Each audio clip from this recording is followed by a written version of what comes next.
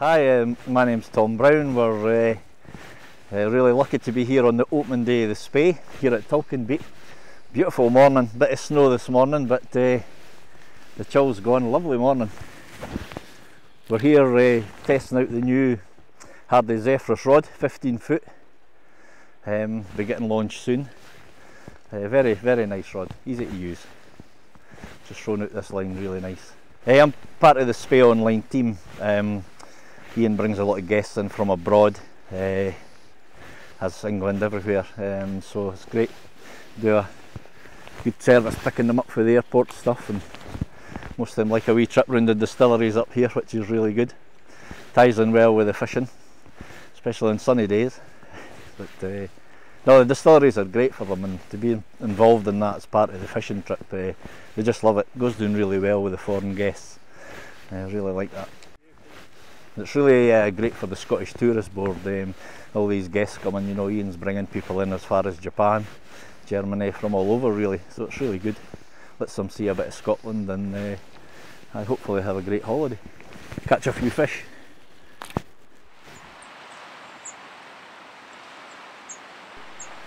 Opening day on the River Spey. I'm with my very good friend Claire Mercer Nairne. Good morning, Claire. Good morning, Anne. We're so lucky today. We are. Tulchan opening day on the Spey. So we came from the Tay because I managed to beat on the Tay Maclo and Paramours. But I love the Spey. I mean, I love all rivers in Scotland, but the Tay, the Spey, I think they're my favourite. And this is your second time here, isn't it? Yes. And I hope it's not the last one. Oh. But last year when you came, you did actually had some fun with fish on. Yeah, so I have a finnock. It felt like a big one, but in the end it was a little finnock, but still the heart was beating, which is what you want on opening day. And that's the most important. And also as well is that it is just a beautiful beat that we're on. We're so lucky. We're so lucky. And the mountain with the snow, the sun. And now we need a fish. We do. And what are you actually using today? You've got well, my favourite is my Vision Catapult, 14 foot. Yeah. And that I use pretty much everywhere. And Vision Reel and Rio AFS Bone. And I've just changed to the fast sinking tip. And is that a Caledonia fly? A Caledonia fly, nice and heavy, looks beautiful in the water. And I had earlier on something more orangey. I thought let's go for black and yellow. Very much so. And, so we're going fishing. Tight lines. Tight lines. What are your top tips for salmon fishing in springtime, Tom? Well, I would say one of the big things is that suddenly you're facing sink tips, heavier lines and bigger flies from when you finished up at the end of the season. And just get a wee bit of practice in before you actually hit the river. Would you get a bit more used to it. Would you actually recommend going on say a one-day course? Because I know you do some one-day taster or refresher days. Yeah, people that's not familiar with that type of fishing or casting, it'll not do any harm, rather than plodding away through the year. And it's just about loading the rod and learning to load that rod up and where to put that fly so that it's safe. You know, it's pretty handy. The wind's a huge factor in casting. Gosh. You know, anybody that and it's learning all these different casts so that it makes your day enjoyable no matter what the conditions are, because they're dangerous things and we should be wearing glasses. I know speaking about that, but hang on, there you go. Hold on to my rod. Am I okay? I've now got glasses on. Yeah, thank you. Back across for you, but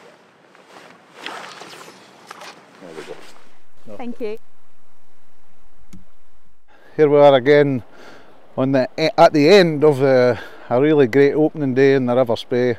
I tend to love this opening of the river. I've always done since I was a young boy actually.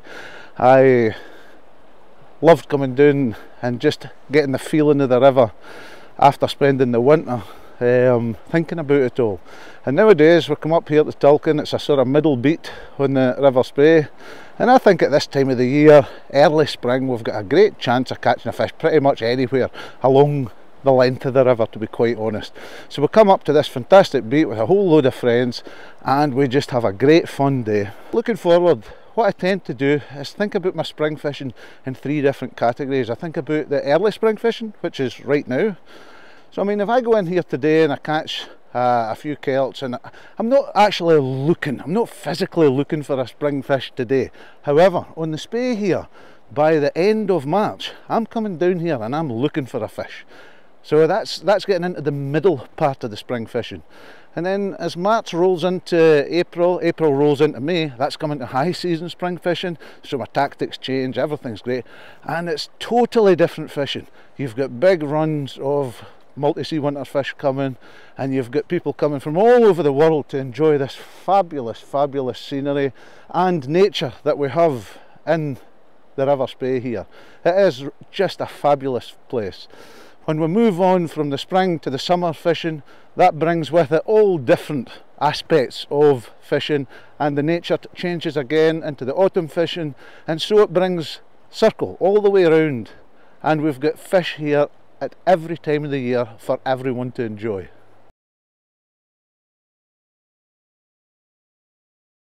So again, we're on the Tulchan Beat at the River Spey here, and this is actually where I take a lot of students that for a number of years we've had from Norway on an exchange visit. And it's a fantastic programme we're running here, because it gives students aged between 18 and 20 years old a chance to come and fish, but not only to fish here, but to learn to fish and learn about the culture, the history, all the techniques that we use when salmon fishing. And for me, it's just magic to encourage younger people onto the river. And all the beats up and down the river are right behind this now. So I think getting youngsters into the river, getting youngsters with a rod in their hand, showing them the right techniques, showing them how much fun it can be, because it can be seriously good fun. Last year we had one of the guys in the Norwegian group, he caught a 23-pound salmon. He came here in April, caught a 23-pounder. He was delighted, absolutely over the moon. And it's seeing these guys with a smile on their face, introducing them to salmon fishing, which we've got an abundance of, not only here on the River Spey, but all over Scotland. It just is such a fantastic thing, and it's something that I think from a health perspective too, that young people should get out and enjoy, because we've got it in abundance here in Scotland.